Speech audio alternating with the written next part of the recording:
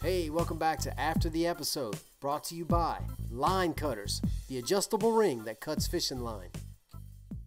Take number 156. Yeah, all right, you got everything plugged in right this time? Yeah. Hey, welcome back to Line Cutters After the Episode. I'm Ty Sutherland, your host, and this is my co-host, my beautiful and intelligent wife, Theresa Sutherland. What do you want? I broke something, but we'll talk about that later. This is after the episode for Blues on the Beach. Blues on the Beach. Yes.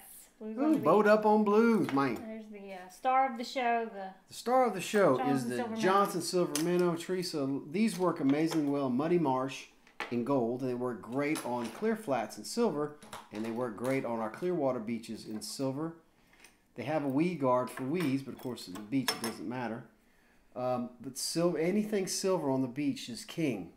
Walking the beach. Spanish hit that thing like crazy. Spanish too. annihilate these. The blues love them. Everything's going to whack this, no matter what's out there. But the problem is they cost a little bit of money. You know, they're $4 a pop, and I'm a cheapskate. My dead-on favorite is the Castmaster spoon. I take the treble off, put a single hook on it. It's very flashy and very heavy.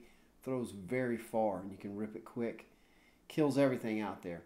Problem with these, they cost $3-4 a pop, and I go through them fast because everything's got teeth. So that brings me to making my own smashed lead sinker weights, and that's what I'm doing with all this. Y'all see me do this. I have a DIY video on smashing the lead sinkers down into lures, paint them with chrome spray paint, and that way I can make a bunch of these, and I can afford to lose a few of them because we tend to use fluoro mono leader, get more hits rather than steel. Steel's a hassle as well. We used a lot of top water. We got some good blow-ups, right? We got a few top water. We were out at Navarre Beach. Navarre? And of course it's winter. And it was like 41, 42 degrees. We were not real prepared. Nope.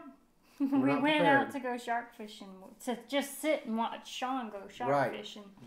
Teresa ended up finding School of Blues. Yeah. She went down the beach and found.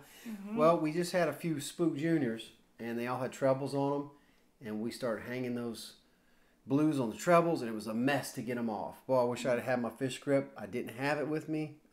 Every time I forget it, I need it bad. So we're messing with treble hooks and thrashing blues. We didn't even have pliers. We didn't had to have use pliers a sand dollar, half a sand dollar to get that spoon out. So I came immediately home, and I got a bunch of old topwater plugs, and I put single hooks on them. When you're dealing with, you know, a big schooling fish with teeth, and you just want to get them off and throw back out, single hooks are the way to go. Yeah. They also work well in grass on the flats. Especially if you get spastic when you're fishing like we do. Yeah, we want them off. We want to catch the next one. Yes. And you get a really solid hookup with them, too. That back in here. Yeah. So the spoons, and we threw topwater. That's kind of our, you know, arsenal for walking the beach. It's a lot of spoons and a lot of topwater. You want a heavy cast. We had a north wind behind us. So the north wind will grab that lure from your back and just take it straight out, and it also lays it like flat like a pancake. It's just like a swimming pool. So then you can walk the dog. You can do anything you want out there on a north wind day. It's beautiful. Emerald Coast is stunning. And unlike Miami, it's close to everybody. We're up here by Mobile. I'm 2 hours from the Louisiana line. Not far.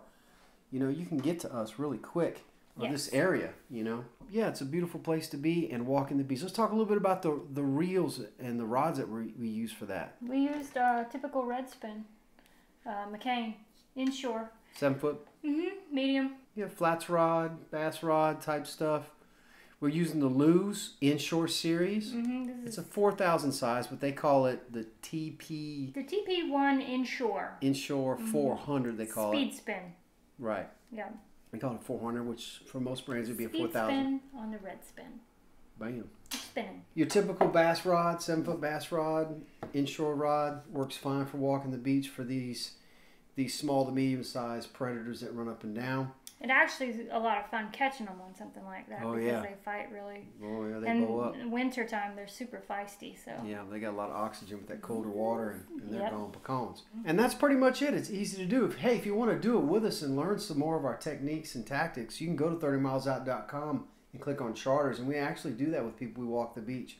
It's a lot of fun. Teach them techniques and stuff like techniques, and we also teach them about other things, kayak fishing and stuff, while we're just walking and talking. So it's a fun way to get together. That's pretty much it. That's how we roll. Thanks a lot for watching the Thursday episode, Blues on the Beach. And thanks a lot for watching after the episode. Do you walk the beach? And if you do, comment below and let us know what your favorite lure is for walking the sand and chunking out into the Gulf of Mexico. Is it suspension baits? Is it spoons? Is it topwater? Is it leads? Let us know. Comment below.